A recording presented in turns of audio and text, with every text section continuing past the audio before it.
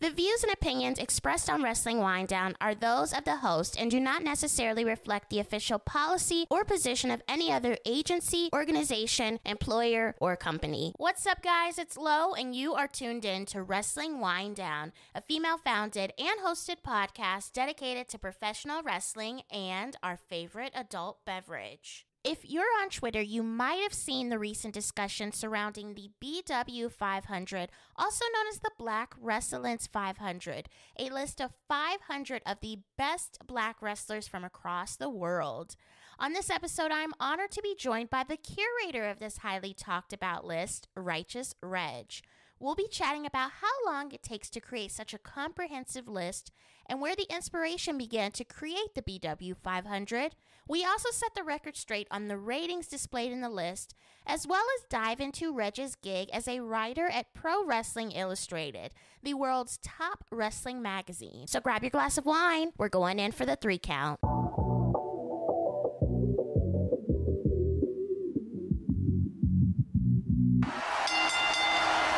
He is the curator behind the BW 500. You've seen it all over Twitter, and he is a writer for PWI, Pro Wrestling Illustrated. Righteous Reg, welcome to Wrestling Winedown. How are you? I'm great. Thank you so much for having me on the Wrestling Winedown. This is dope. Thank you for joining me. Let's go back to the beginning. When did you become a wrestling fan? I've been a wrestling fan for a super duper long time. It feels like it's about 30 years now. Been a fan since I was a very little small child. I was a big fan of the WWF back in the day, big Bret Hart fan. He got me super into the stories of wrestling and appreciating more than just big giant wrestler guys. It's been a really long time, since the early 90s. Who were some of your favorite wrestlers to watch? You mentioned Bret Hart, but you've watched for so long. I'm sure you've had a lot of superstars that you've been captivated by and that you love to watch within WWF as well as WWE. Yeah, there's so many. I mean, of course, I mentioned Bret Hart, Shawn Michaels, his rivals, one of the best of all time. Love watching his matches. More current, Daniel Bryan or Bryan Danielson, who he is now. I've watched so many of his matches over the years in independent wrestling and WWE, becoming WWE Champion. New Day, super captivating. One of the best tag teams of all time. Too Cold Scorpio, one of the greatest wrestlers of all time, was a wrestler prominent in WCW, still going today, wrestling some of the best wrestlers of all time. And of course, kind of like the pillar, I say, of like black wrestling. It's the whole reason that I started becoming, getting into writing about wrestling and talking about black wrestlers. Rich Swann, ACH, Shane Strickland, who is now Isaiah Swerve Scott, Cedric Alexander, and Willie Mack. I just always want to mention those names because I feel like if it wasn't for them, I just wouldn't be doing this. I'm so glad to hear you mention black wrestlers. Those superstars that you named, they've done and they continue to do so many in the wrestling business. Yeah, it's important that, and I think there's some black wrestlers that get kind of caught in when they came up, the things that we're trying to fight for now, we weren't fighting for as much. Mm-hmm. And I think those wrestlers that I mentioned, the Cedric Alexanders and the Rich Swanns and the Willie Macks and the ACHs, they get kind of caught in between there because they were setting the table for what is now. And I always want to make sure that they are mentioned. And especially a wrestler like, going a little older, I said Too Cold Scorpio, mm-hmm. who kind of inspired the whole list that I created is inspired by Too Cold Scorpio pretty much. Every wrestler on that list was inspired by this man in some way, or does one of his moves or some kind of thing. And to see that he's still going today as strong as ever and wrestling a lot of people on the list is incredible. So he always needs to get his flowers. You recently celebrated a year of writing for Pro Wrestling Illustrated, the world's #1 wrestling magazine. How has this experience treated you? And is it surreal being a fan for so long that you're writing for the top wrestling magazine? Yeah, it's super surreal. It's every time I'm offered like an interview or a new article to write, I just can't believe it. Or the most surreal thing is definitely buying the magazine inside of the store. So I'm buying a magazine that has my name in it.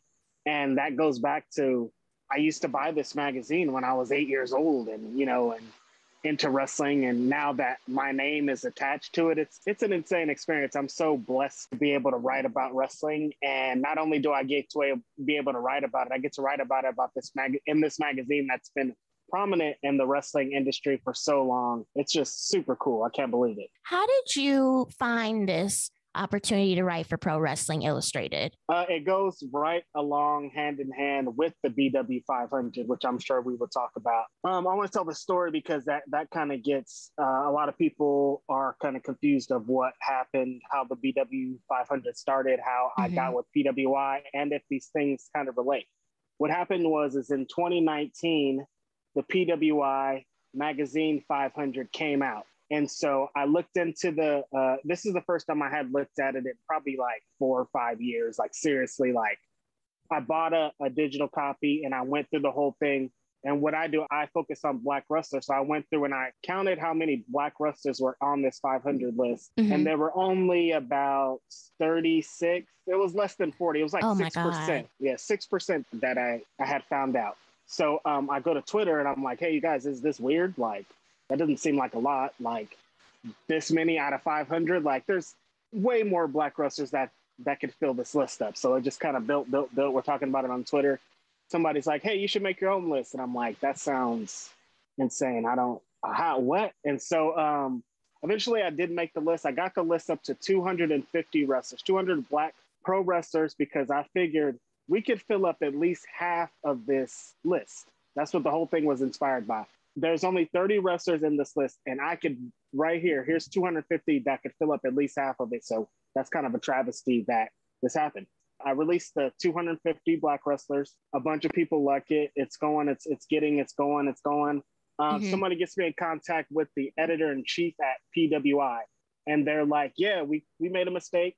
You're right. There should be more Black wrestlers. We see your list, but next year we'll try to, right the wrong or whatever. So I didn't hear anything back. They got a new editor-in-chief, Kevin. Kevin hits me up and he's like, yo, you're right. Everything you're saying, that's crazy that we didn't have this. We need to make this thing right. They wanted me to, I came on and wrote about the 2020 list and was like, hey, it's better. There's more representation. I went through and counted and saw there's a few more names, some representation. Everything was great. I did that recap of the 500 in 2020 and they liked it. And then I just kind of continued writing on. Has that been one of your favorite articles that you've produced, or do you have other ones that you hold close to your heart as some of your favorites? There's been a couple. One super important one to me has been Jonathan Gresham, because when I started with PWI, legit the first thing I said is, hey, Kevin, this is great. I love writing for PWI. Get me an interview with Jonathan Gresham. That was legit like the first thing I said. I said, if anything's in the air, I want to interview Jonathan Gresham. So I ended up interviewing Jonathan Gresham for the magazine. Big spread, his face, all the things. It's great. He tweeted that he used to buy the magazine when he was a little kid and he could show his mom and stuff. It was just great and a perfect moment. I also interviewed AJ Gray, my favorite wrestler in the whole world. He was like one of my first or second articles of PWI. Just to be able to feature an independent wrestler that's not on TV that a lot of people probably don't know about. And he's here with his bloody deathmatch picture and getting the shine. So yeah, getting able to write about people that I admire and I know, and I get to impart like this Black wrestler thing into this magazine, like that holds a lot for me. You mentioned how you started BWI 500. How long does it take you to curate this list? Okay, so I mean, like I said, I've been watching wrestling for a long time. I watch more wrestling than anybody on the planet should. Wrestling is on all day. Wrestling is on right now as we're having this conversation. Wrestling is just when I'm making music, wrestling's in the background. Wrestling is always on. I've been to 9 live WrestleManias. I've been to more live wrestling shows than I could count. I've been inside of a wrestling ring. Wrestling has been my entire life for a really long time. So coming up with the initial list, that's kind of how I built upon it. It was like, well, can I build this list? How many Black wrestlers do I know? I knew like 100 just like off my brain. And so research for the original 250 took 3 days. That was just like me, like 100 wrestlers that I knew offhand, and then just going through every other independent wrestler I know, like just going through all the means online to try to find these people. And so after the initial list, every day is a search for a Black wrestler. I'm searching for a Black wrestler on Twitter I'm not searching, but if I see it, like it's out there. I'm like Uh-huh. online, great. If I see something dope, I'm gonna retweet it. So every single day is something for the list. But this year it was from like August 1st until it came out that I just like worked on it. Just like super sat down with names, with all these recommendations I'd got over the years from putting out tweets like, hey, I'm about to start doing this list. Who do you guys think I might forget, or, you know, something that's not on the radar? So compiling all these different things to get together probably took a month this year to like really get the list to where it needs to be. Wow. I'm shook because 500 is a lot. And I know I know a lot of people have asked you on Twitter how you ranked everyone. And I saw your tweet where you said the numbers do not matter. Enjoy the list. So the wrestlers were not ranked in any specific order, right? Really, honestly, for the 3 times that I've done this list, after number 1 and number 2, everything's up in the air. Those are like the super most important things. Like the first year, Kofi had won the championship. I was like, he has to be number 1. And then the second year was like, Sasha's killing it. She has to be number 1. And then like after number 1 and number 2, there's like some things that I feel like are important. Some people should be high on the list. But really, the most important thing about this list is just a celebration of 500 wrestlers. Like I was saying the other day, it's not about, some people are like, well, why is Kofi Kingston ranked so low? Why is this person ranked so low? Not about Kofi Kingston. It's not about anybody that you can name in reality. This list is about number 250 through 500 of people you've never seen, you never heard about, and they get no shine. So you can go and research those names and get them people some light. It's not about the ones you know. It's about the ones you don't know. I have seen both praise and criticism on Twitter on the timeline from fans, but most importantly, how has the reception been from Black pro wrestlers? Do they agree with the list? Do they disagree with the list? The reception from Black pro wrestlers has been amazing. Legit. I can't even think of one bad. There's a couple people that I accidentally left off the list, and even they are chill with it. But everyone that's like on the list has been super appreciative. They've shown me so much love. I saw some wrestlers live this weekend. They love it. Everybody's super happy about it. It's been a great reception. That's who I want most importantly to see the list and be able to be happy about it and be able to, you know, show it to the rest of the world. Like I've had some wrestlers that have shed tears and cried when they've seen their name on the list. And they say they can't believe it because they didn't think that anybody noticed them, or they're down on their luck or whatever type of thing. And just seeing their name on this list, like reinvigorated something different in them. And that's just like, that's the stuff. That's what I want to see. That's what I want to hear. And it's been like amazing this year with the wrestlers. This year has been the best as far as reception from them. What about your fellow journalists? What feedback or praise have you received from them? A lot of people are like, this is insane. What an insane, hefty task to take along. And I'm like, yeah, I don't know. It's fun now in reality. The first year I thought it would be harder than it was, but it wasn't. The second year was really hard, just like 500 wrestlers. That's insane. And then this year there were so many. I tweeted out, there's probably like, in reality, 800 active Black wrestlers around the entire world. There's like 300 more that I still didn't even get to add to the list. So there's like 800 active ones going at the same time. So just to be able to do this research has been crazy. And the journalists have all been, just like the wrestlers, just great receptions, very appreciative of me putting in the work and putting out the names of these wrestlers. I've gotten some not so great feedback from some people, but they don't really get it.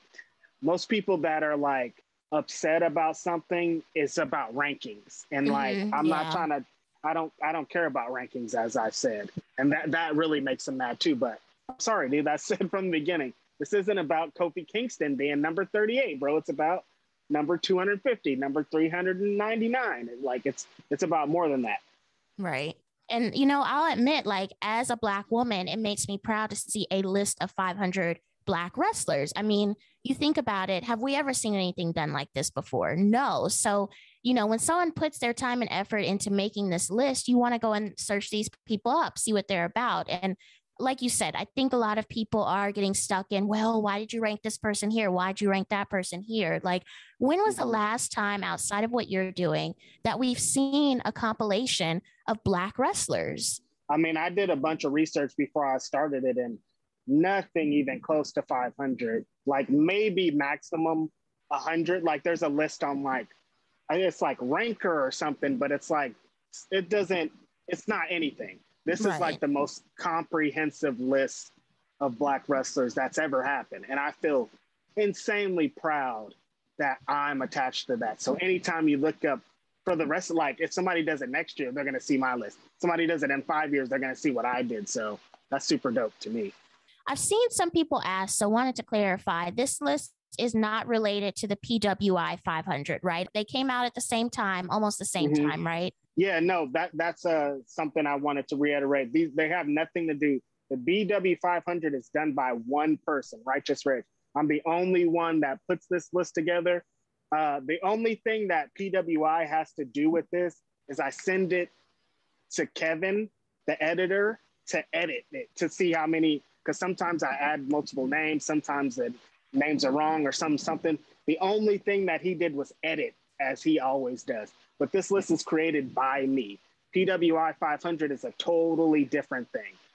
I was on that committee to name the number one pro wrestler in the world. I was on the committee for that 500. That has nothing to do with the BW 500. They're two separate things. Speaking of the PWI 500, I did see some people, they were kind of shocked to see Kenny Omega at the top of that list, followed by Roman Reigns. And you said you were on the committee for that.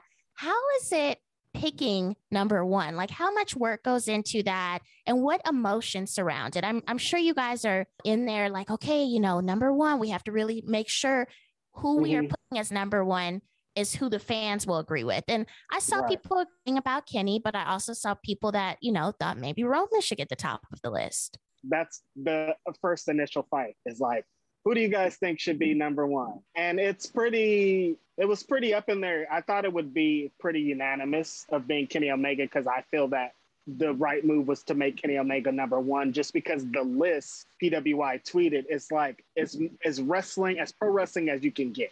It's like, it's based on what happens on TV and you see it and who's booked the best.